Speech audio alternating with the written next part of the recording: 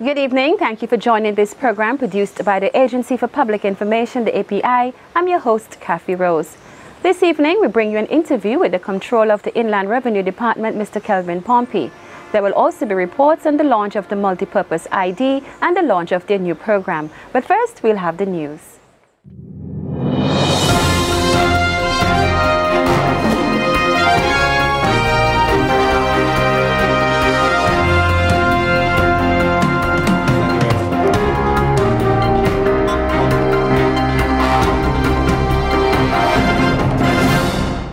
Welcome to Newswatch. Good evening. I am Keisha Woodley. The St. Vincent and the Grenadines Department of Customs and Excise will host their Caribbean counterparts for this year's Caribbean Customs Sports Tournament. President of the St. Vincent and the Grenadines Customs and Excise Sports Association, Sandra Noel, and PRO Trevor Dishong give further details on the upcoming events. This year, the Customs Association will be hosting the 41st Caribbean Customs Tournament. Now, this is a gathering of all customs officers from throughout the Caribbean region. And we gather every year on the Easter weekend to participate in various sporting disciplines. Our weekend of activities would begin on Thursday, the 24th, with our grand official opening ceremony to be held at the Western George Secondary School. On Friday morning at 5 a.m. we have our major fun walk from the Calico playing field into that district. On Friday morning at 9, our official sports would begin at Victoria Park, where we would have match pass of the participating countries, and we would have a day of sports throughout the day. We do hope that all the participants arriving at our shows have a safe journey to St. Vincent and the Grenadines. Be safe when they are in St. Vincent and the Grenadines. We know in this day and time that visitors to our shows, we like to know that they are safe, and we want to ensure that they are safe when they come. We also want them to feel welcome. Last Thursday, the front of a building that was formerly the Horseshoe Restaurant collapsed. Chief Engineer in the Ministry of Transport and Works, Brent Bailey, visited the site and gave the following report. In terms of the work program, in terms of for the demolition, the BRAXA will be constructing temporarily a hoarding around the sidewalk and the building to prohibit persons from passing under the scaffolding at present. As I indicated before, I cannot state with all certainty that what we've done thus far is safe, and as such, the caution tape is there, but it seems as if persons are still utilizing the sidewalk. And as such, we've asked BRAXA to put up some barriers, timber barriers, to prevent persons from walking under this section of the sidewalk. We hope by not this weekend but the following weekend that BRAXA will be able to complete the works in terms of the demolishing of the roof and the timber flooring that is covering the sidewalk. The United Nations Educational, Scientific and Cultural Organization, UNESCO, has issued its 7th call for funding requests to the International Fund for Cultural Diversity. Projects can cover a wide range of activities, from capacity building and cultural mapping to policy analysis and development, as well as entrepreneurship support and cultural industries consolidation. All possible submissions must be communicated to the National Commission for UNESCO's office before the online submission is made by April 15, 2016. Also, applications for the UNESCO Poland Co-Sponsored Fellowship Program 2016 are now open to Vincentians no more than 35 years of age. The fellowship offers 35 fellowships in various fields of science, technology, and engineering, and will be offered for 6 months in Poland, commencing October 1st, 2016.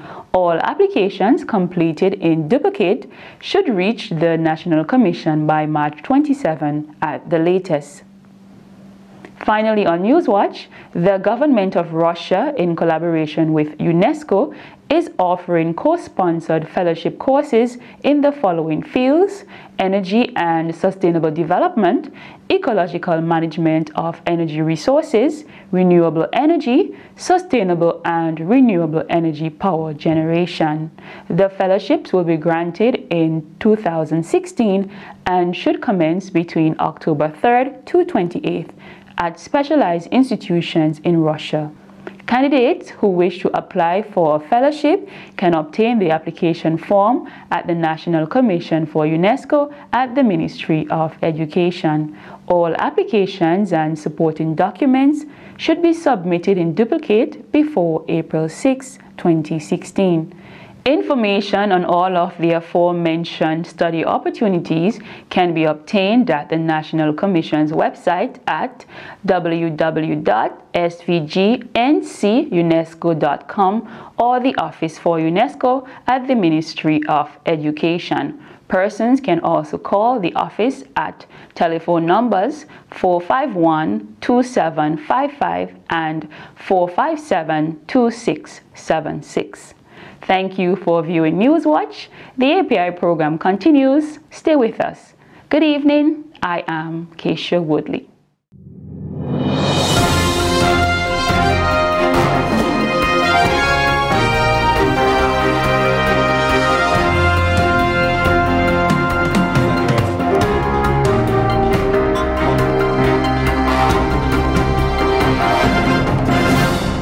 An earthquake can happen at any time. Be aware.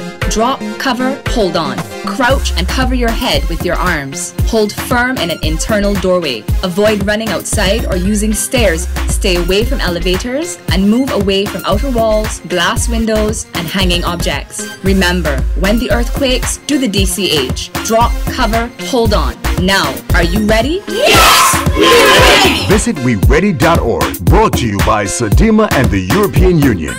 A message from the National Emergency Management Organization, NEMO.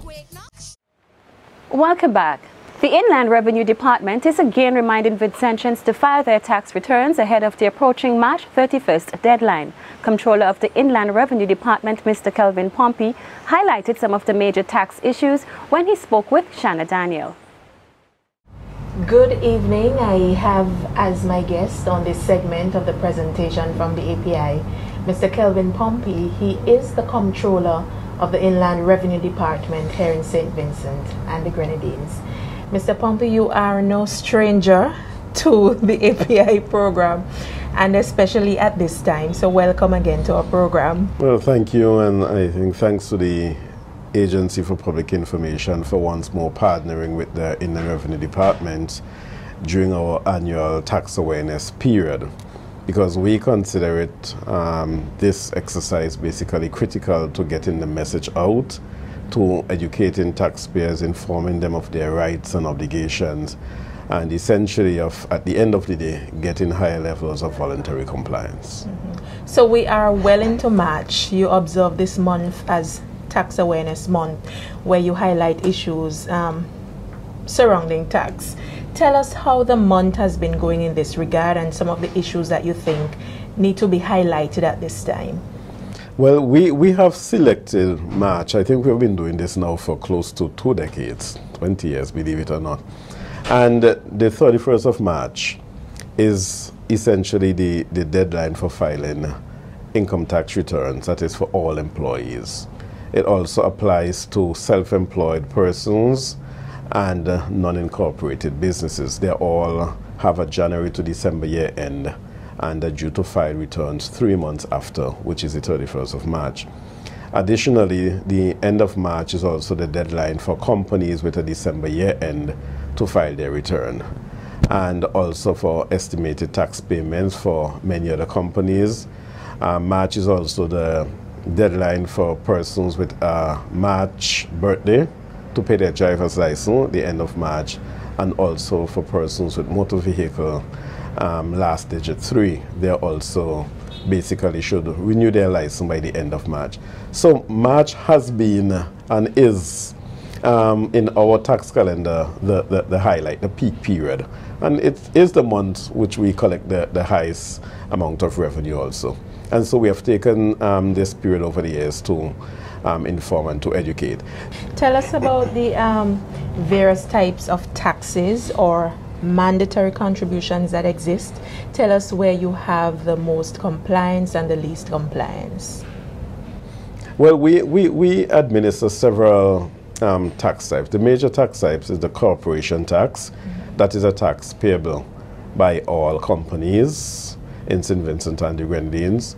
We also have withholding taxes. We have personal income tax, of course, that all employees and self-employed persons would pay. We also have the value added tax, of course, our major one. And of course, we have different licenses, the motor vehicle license, the liquor license, and so forth. But we primarily concentrate on the personal income tax, the VAT, and the corporation tax, as well as to some extent the withholding taxes. We have seen over the years, and that is why we move out, a direct relationship between our education and taxpayer compliance. We recognize that there is a direct and positive correlation between them, that the more we educate persons, the higher the levels of compliance we see. Specifically for the VAT and the PAYE, because these are the two tax types that an employer or a business would withhold monies either from a customer coming in collecting the VAT or from employees collecting the PAYE. And these are the two areas we find that we are having the most problems, because what happens is that employers, some employers and of course some businesses deducting the PAYE, collecting the VAT and not remitting it to the income tax department. And we are looking at ways and means in which we can specifically target these groups, because this money that is withheld, the trust funds, this really does not belong to the employer and should be paid over to the Inland Revenue Department. So I think the third party trust funds, the VAT and the PAYE, are two of the areas in which we are having the most problems. What about measures to be put in place to ensure that people comply and file their income tax? One of the mechanisms we are looking at right now is that any company or organization who wish to receive benefits or concessions also from the government in terms of a contract or duty-free importation of goods or anything like that, they must first come to the tax department to get a certificate of compliance. And we have seen that is already in place, and we have seen it working, because once they are sent to the tax department, essentially we then have a discussion with them. They are brought up to date in terms of what they owe, and a commitment, I think, is made at that point. And we think that is a very good measure. We are also working at other measures around that. For instance, we have a problem also with property taxes, because that's a tax type in which we have a compliance rate of just about 50%. And we are also looking at the ways and means in which persons can be incentivized, so to speak, to comply. And we would like also that where homeowners or whether it's students, whether it's parents or whoever are receiving anything from the state, that they must first show that they have paid their property taxes. So those are the kind of instruments we are putting in place. We, however, have gone, I think, a route or a step that we have never taken before. We have actually forwarded to the Director of Public Prosecution the names of businesses, individuals and companies who in our assessment need criminal action to be taken against them. And as I speak, the DPP and their team are working along with the department to prepare the relevant cases. So very soon we will be hearing of persons being arrested for non-payment of taxes. Wow. And these are businesses who would have not paid for a number of years? Yes, I think it's primarily we are, as I said earlier, targeting first the VAT and the PAYE, because these are monies that belong to individuals who gave it to the business to pass over to the tax department, and they have kept it. And yes, some of these go back for quite some years, and we are working, and we had hoped that within this month that we would have been able to see, you know, the DPP's office actually moving forward with an arrest warrant. However, I don't think we are too far from that happening. We do recognize, as I said earlier, that most taxpayers are fully compliant and cooperative with the tax department. I must say that most taxpayers are highly compliant taxpayers, and they do come in and pay their fair share of taxes. And ironically, we have found that to a large extent, the persons who do not pay their taxes in our assessment are persons who are in a position to pay their taxes. But they're deducting these monies, and I think to most cases using it on their personal behalf, and thus preventing the state from getting access to these funds and for developing our country, as we know we need to do with our tax revenues. How hard or easy it is though to file these taxes? Because I do not know, maybe because it's a lot of red tape involved, why this is the case. How hard or easy it is to do that? No, I think once you're registered for a tax type, let's take PAYE. An employer would put his system in place so that each month as he pays his employers, he would then deduct the taxes and remit it to the tax department. That facility also, the PAYE, is now online, which means that the taxpayer does not even have to really come to the department to file. They can do it from the comfort of the home or the business. What I think happens is that the temptation of having the cash in hand, basically you have some businesses that give in to that. They may be experiencing cash flow problems or the sort, and they decide to use the VAT or the PAYE. And then the time comes to pay it up, and they do not have the cash. There are others who deliberately set out to collect the money and basically, in a sense, steal it, because it is theft of government resources if you're collecting the monies and not paying it into the department. We have been doing our part in terms of overall education, educating the public on ways to comply. We have our weekly Matter of Tax program during this month. We do move out, and in a lot of ways we do have an ongoing and robust taxpayer education and compliance program, and it has worked, as I said before. During this month, our e-filing team and our manual team, because we still have the manual system in place, are busy assisting taxpayers. We are going out to different businesses. Once a business you have certain number of employees, you can just call in. We'll send a team. They've been working along with all schools and clinics and police stations, and so to get government employees returns in, as well as the private sector, and that has been working. But we do have on a daily basis, I think, hundreds of taxpayers being flooded into the department to get the assistance, and right now most of the staff basically is in tax filing assistant mode in terms of helping persons to meet the March 31st deadline. Okay, so you would say that it is somewhat easy and convenient? Well, yes, given the location of the department, it is fairly easy to comply. There are districts in terms of the Grenadines Islands. We do have to, I think, have an online presence there. I think the tax department need to actually set up sub-offices in these Grenadines Islands, particularly Bequia, Union Island, where taxpayers can have, I think, one-on-one interaction with tax officers, because we do experience, I think on average, lower levels of compliance from the Grenadines Islands, especially for property taxes. And we think one of the reasons for this is that they are devoid in a sense of the ongoing interaction with the tax department that those persons on the mainland may have. And so that's one of the things that we are looking at. But what we are doing in the interim is to ensure that we send frequent department teams to the different islands the Grenadine Islands to give assistance in matters of taxation. What final words do you have for taxpayers? I know every year it seems as if you're pleading for persons to comply.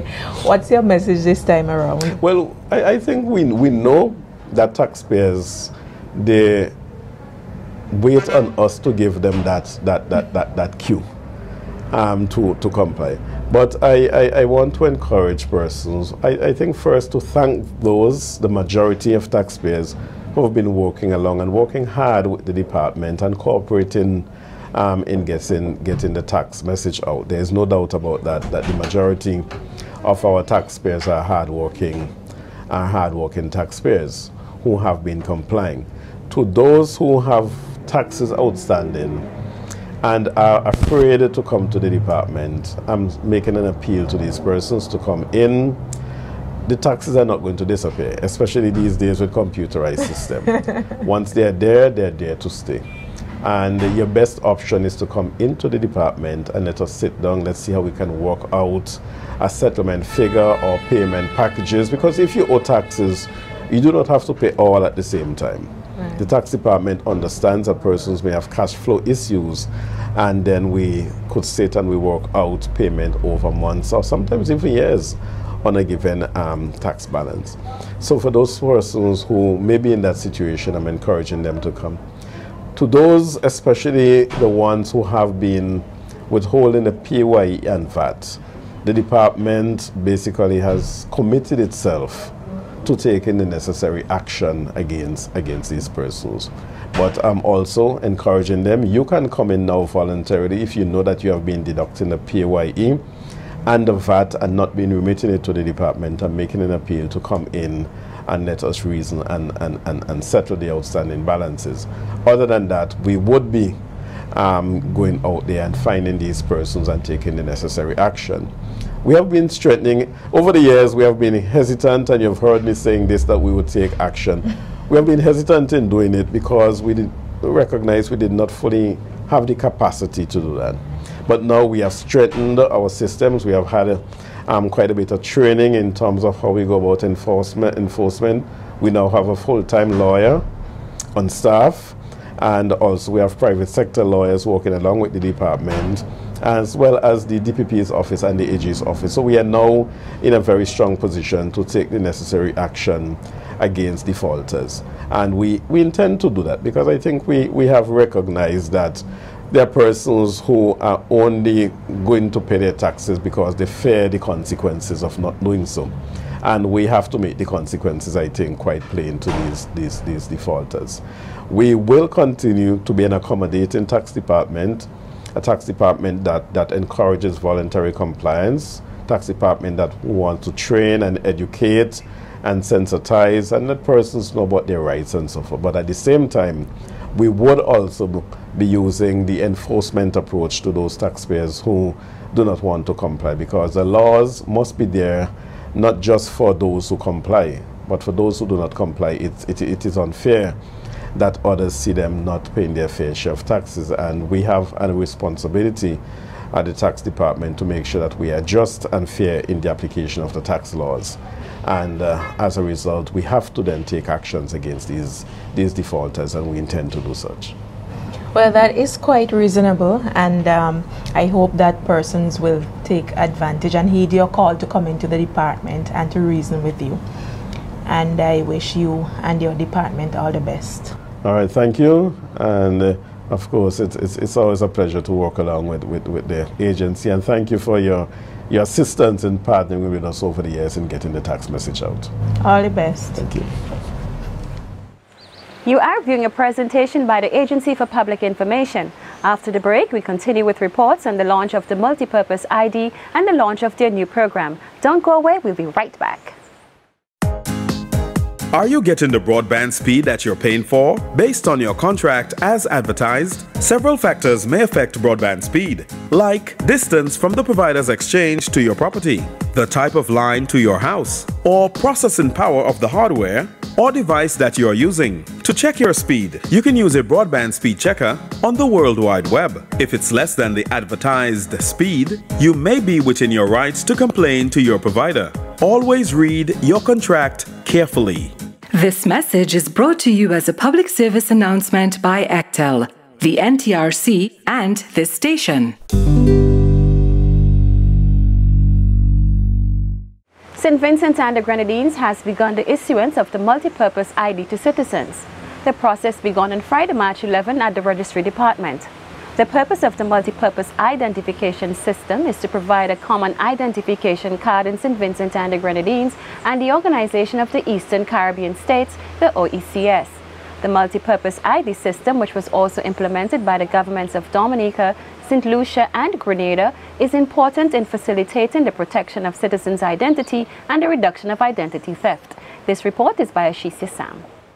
Good afternoon, and what's your name? My name's Khalees Watson. Hi Khalees, and how do you feel about getting your MPID? I feel quite excited actually, because you can use it for different stuff, you know, in different countries as well. So I just feel excited, and to be one of the first people in St. Vincent to actually get it, I feel quite excited. So do you think that the other students of St. Vincent and the Grenadines should get this MPID? Yes, because like I said, it's a multiple purpose ID, so it can be used in different countries and for different purposes. I think it's a good idea. Several students from secondary schools are the first to register for the Multipurpose ID card in St. Vincent and the Grenadines as the government began the rolling out of the Multipurpose ID card on Friday, March 11th. Director of the Information Technology Services Division, Andre Bailey, who was instrumental in having the Multipurpose ID system implemented here, explains the importance of this new ID system. It's a multi-purpose ID system. What it does, it's really an identity management system that is capable of cross-referencing many details of systems around government that issue identity numbers. For example, you can use your NIS number to cross-reference. You can use your passports. You could use your health information system number, and a host of variety of numbers that can be used. The purpose of this system, one of the great importance of the system is to be able to cut down on identity fraud, because you know identity fraud can be very costly and can be very painstaking for persons. Now, in the case of St. Vincent and the Grenadines, you have a system like this, and if, for instance, for example, passport asks you to deliver some information, and if there is a query, they can cross-reference other information from the multipurpose ID to make sure that you are being vetted properly. Another case in point, you have the private sector. I go to, say, OT, to take out a piece of furniture, and I produce an ID card or some other card.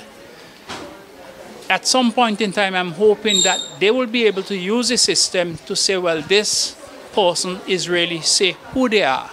And it is very important that we maintain the integrity of the information of an individual. The multipurpose ID system has also been implemented in the Commonwealth of Dominica, St. Lucia, and Grenada as part of the OECS Electronic Government for Regional Integration projects. It will facilitate the easy recognition of citizens participating countries through the use of a unique form of identifier which includes a country code. This project was one of the major components of the ERIP project, which was launched, I think, about in 2008. And it took a while, but I know for sure that Dominica, whose registry was burnt out, I can't remember if it was last year or 2 years ago, they would have used the system for voting purposes. Grenada is also actively using it, and St. Lucia to an extent. But we are now trying to get our students initially today on board, because it is one of the requirements for CXC to have a picture ID. Now, the Electoral Office was tasked in the past, and it was very laborious, difficult, and logistics were not in place properly to deal with it, because they are dealing with electoral matters. So this is a very good opportunity for students to take an ID card with them in the examination room and say, this is who I am, to prove their existence. Another example of this initiative is, well, that a non-Vincentian can have a multipurpose ID. The banks these days are asking for 2 ID cards.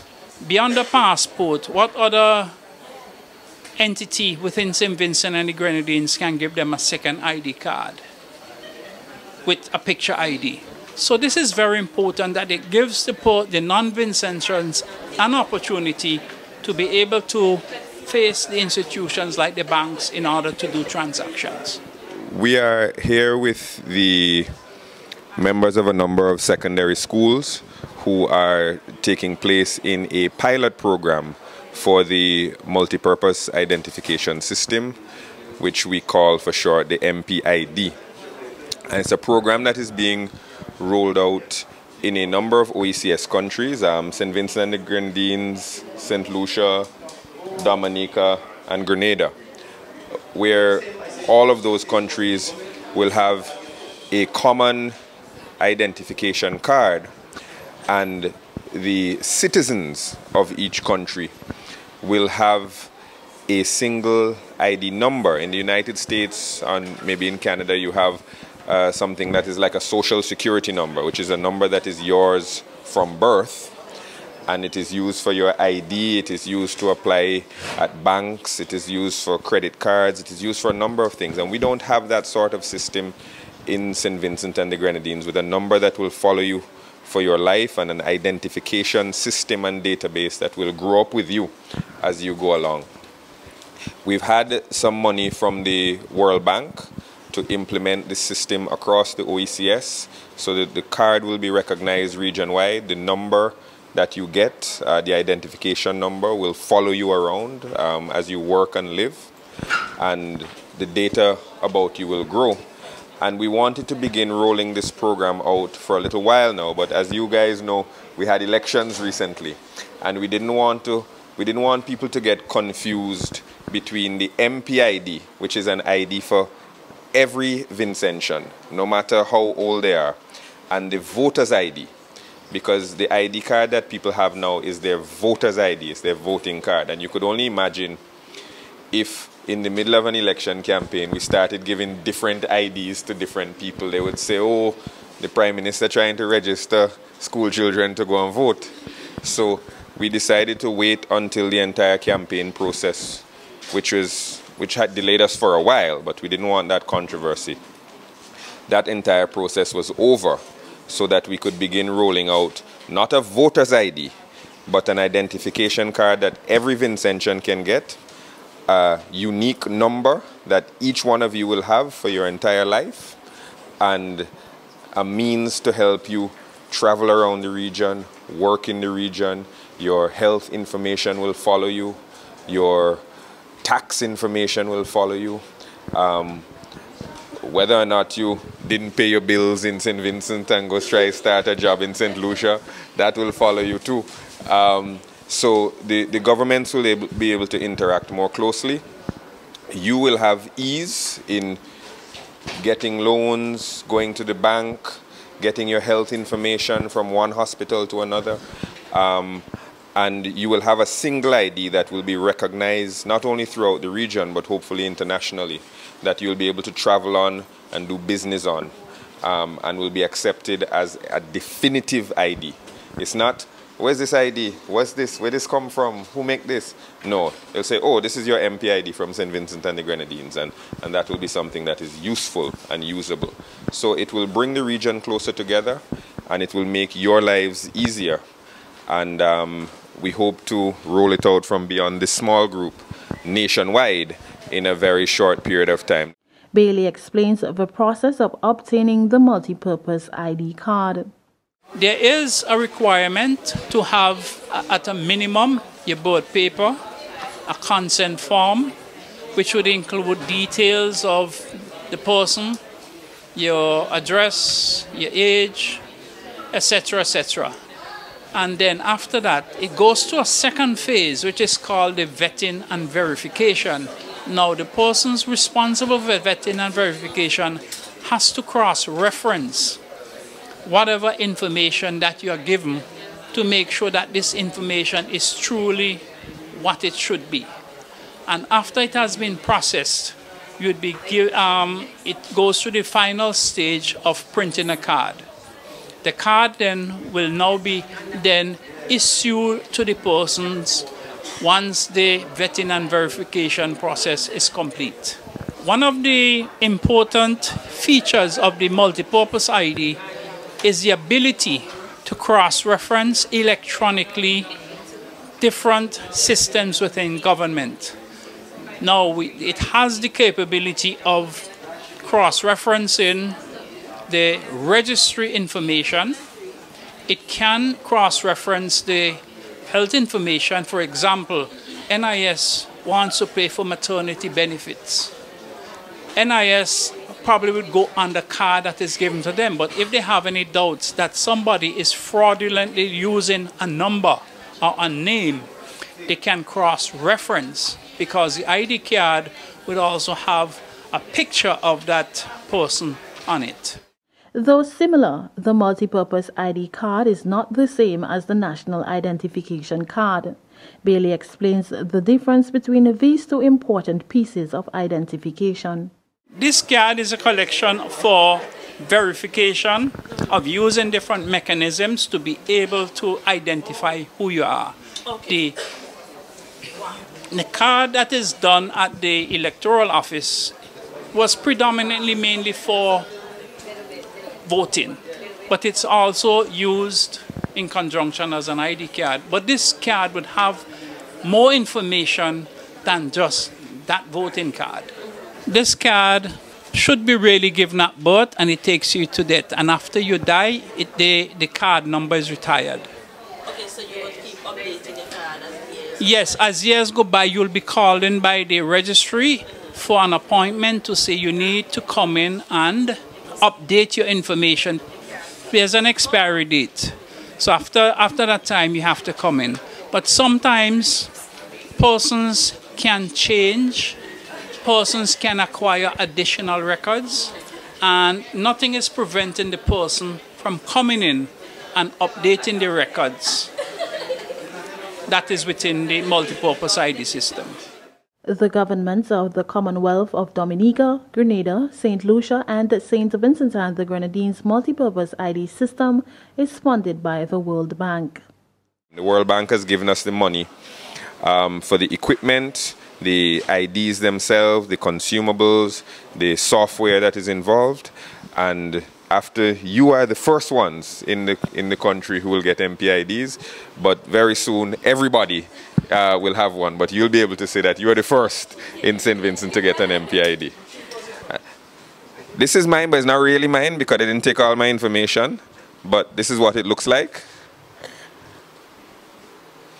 And you guys can look at it, except, you know, imagine a better looking face there. but that's what the ID card will look like, and soon every Vincentian will have one. And all of your information can be stored on that one card. And that's why it's called a multi-purpose ID. All of your information will be stored on that one card. And then you'll be able to do business and live life, essentially, with just one ID card. And all you'll do, like how you'd update a passport as you get older, you would update your MPID photo, but the number will follow you as you go through life. The main reason for this multi-purpose ID card is to provide one common ID card in St. Vincent and the Grenadines and the other OECS countries to identify individuals among different systems. The multipurpose ID system follows the August 2011 implementation of the OECS Free Movement of People. Through the multipurpose ID system, countries will be able to establish agreements to utilize each other's database to verify the authenticity of the identification of travelers. This will allow for easy integration of citizens as part of the OECS integration process, enabling seamless and accurate movement of persons to work and live across the economic union. as she sees Sam reporting for the API. Straight from Brazil, the mosquito come. Turn down your tank, them turn down your drum. Long sleeve a big that pants to the ground. The mosquito ring pan me ears like a phone. Zika come from mosquito bite. Kill up the mosquito them one time. Zika come from mosquito bite. Kill up the mosquito them one time. Get mosquito away from us. Make sure you stock up on your deep products like half spray and cream. Make sure you run mosquito up the scene. Zika come from mosquito bite. Kill up the mosquito them one time. Zika come from mosquito bite. Kill up the mosquito them one time. Stop mosquito today. Keep Zika away.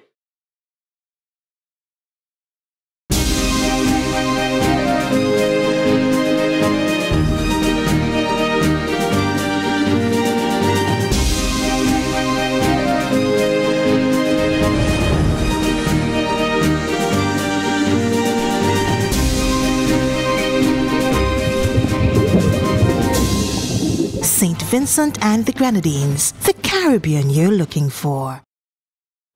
The Ministry of Education collaborates with the Caribbean Development Bank, the CDB, to provide another avenue for disadvantaged people to improve their economic prospects through vocational education and skills training with the ANEW program, another nexus in education for workforce development. An official launch ceremony was held on Tuesday, March 8th at the Girl Guides headquarters. Here is more in this report. The government of St. Vincent and the Grenadines forges forward in its efforts to revolutionize the education sector. Access to another nexus in education for workforce development, or the ANEW program, was officially launched on Tuesday, March 8th at the Girl Guides headquarters.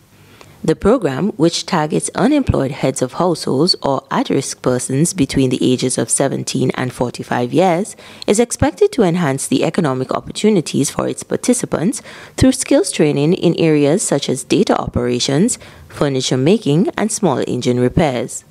In opening remarks, Senior Education Officer with responsibility for technical and vocational education and training, Endel Johnson, gave a brief overview of the ANEW program. The ANEW program, another nexus in education for workforce development, is one component of the TVET development project. This project is financed by the government of St. Vincent and the Grenadines and with a loan from the Caribbean Development Bank. The program is expected to run for 4 years. During the 4-year period, it is anticipated that training leading to a Level 1 Caribbean Vocational Skills Certificate will be provided to approximately 1,000 participants. These 1,000 persons are targeted individuals who are between the age of 17 to 45 and must be unemployed, dropout and uncertified school graduates, single parent mothers, fathers who are unable to finance further training, household heads with no certifiable skill and or low skill level, and those who are deemed at risk. The ANEW program is coordinated by a committee consisting of representatives from the Ministry of Education, Ministry of Social Development, Youth Affairs, Ministry of Health, and other social partners. This committee, along with the other implementing agencies, is responsible for the planning and management of the program. The ANEW program commenced in September 2015 with an enrollment figure of 188 persons spreading across the 4 technical institutes. This represents 69.6% of our targeted population, which was 270. There are several reasons or factors which prevented us from achieving our targeted population, our targeted number. cohort. But the main one is the capacity of the labs or the workshops at the technical institutes. Many of our shops have met facility standard for the training of up to about 8 to 10 persons at any one time. But sometimes what we do, we have to cram certain space. We have to pull in a bit more than what is expected because there are so many persons out there who deserve to be trained. However, under the Technical and Vocational Development Project, the Technical Institute will be upgraded and thus will be able to take in more students for training. About $40,000 have been disbursed to a stipend, to the trainees thus far for transportation and childcare services. Discussions are ongoing as to the best method for the engagement of counselors for the provision of psychosocial support to the trainees. I will take this opportunity, though, to impress on our principals and staff to continue to engage these trainees to endure for a few more months, for the program should be finishing in June, July. Chief Education Officer Luann Gilchrist took the opportunity to outline key features of the ANEW program, which she anticipates will lead to overall improved school attendance and retention rates. Following from a previous project, of which a component was the development of adult education and technical and vocational education and training, it's this CDB Skills Development Project. And I must say that the scope of the project is very focused on developing not only TVET in schools, but also the skills, the TVET skills of the out-of-school population. It is designed, this component of the project, to offer basically a second chance to those students and the youth and the older folk up to the age of 45 who need this second chance to either acquire or refine skills, and in so doing be awarded portable recognized certification. Now this program also targets heads of households, because we know that the survival of the family, of the society, of the nation depends on the earning capacity of the heads of households. And we are especially interested in the Ministry of Education in training our adults and our heads of households so that the benefits derived by them from the training will redound directly to the benefit of their children. Primary and secondary school children, although support exists for their attendance at school and their retention in school, we do need for the parents of these children to have a great earning capacity. We need for the parents to be employed so that they can support their children's attendance at school. So everything that is done in the Ministry of Education is linked. Things are not done in the ministry in an ad hoc manner. Every activity, every focused activity is linked to the other, either directly or indirectly. So participants of this ANEW program, please, you are here because we sat down and thought about the needs of the country. We thought about your individual needs. We thought about your needs as a specific group of people at risk and of your families who might be placed at risk if you were not trained. Hence, the ANEW program. Representing the Caribbean Development Bank, Social Sector Division Chief Deirdre Clarendon applauded the government of St. Vincent and the Grenadines for this new initiative, which she states is in line with pro-poverty reduction strategies geared towards greater social and economic development.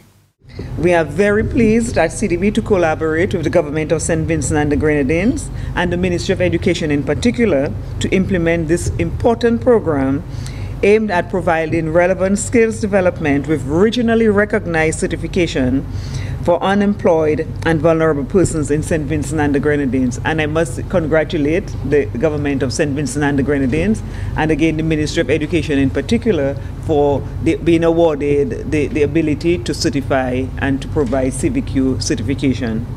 The ANEW program is consistent with pro-poverty reduction strategies. It is also reflective of the kinds of innovative responses which provide sustainable employment opportunities for those desirous of becoming productive citizens, thus contributing to improved livelihoods for themselves and their families.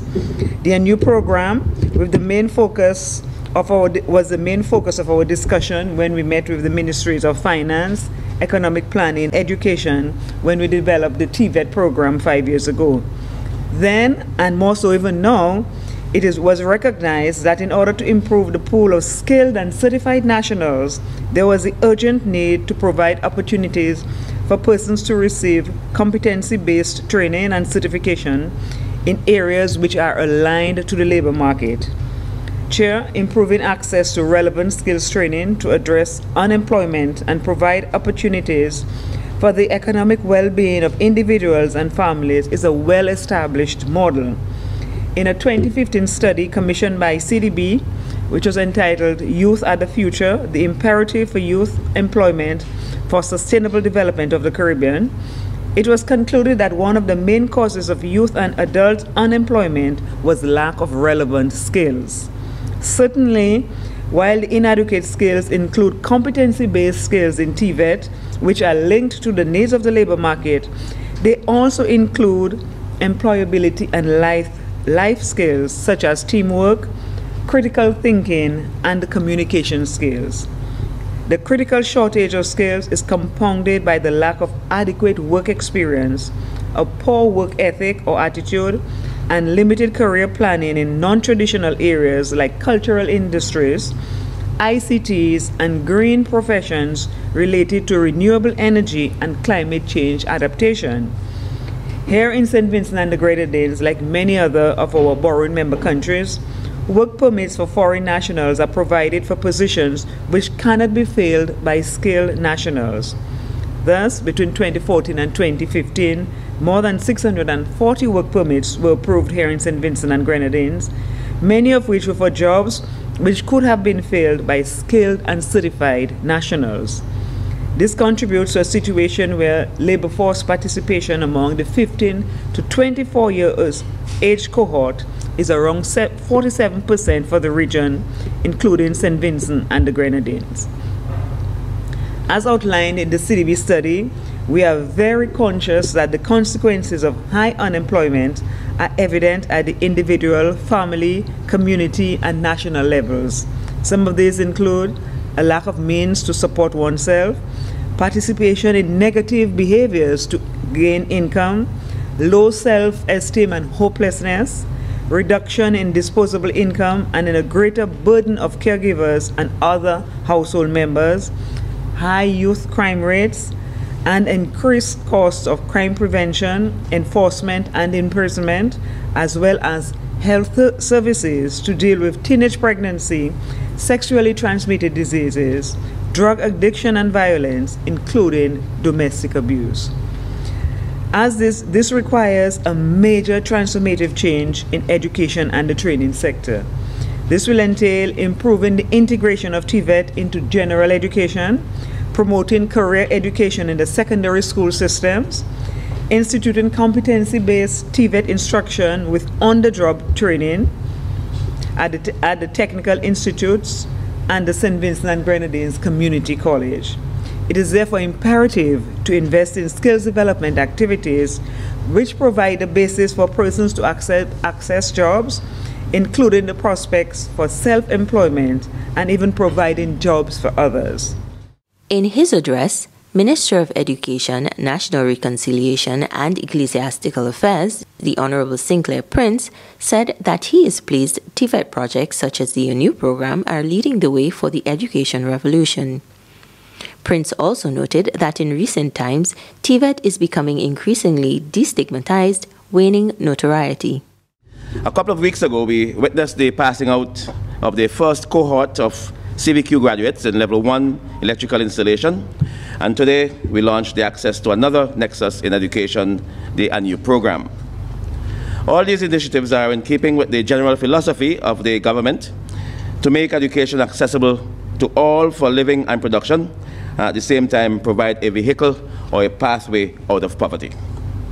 In this period, government expects the revolution, that's the education revolution, which we've spoken about for so long, to focus on the main objectives relating to quality relevance, living and production, excellence, professionalism, opportunities for continuing education.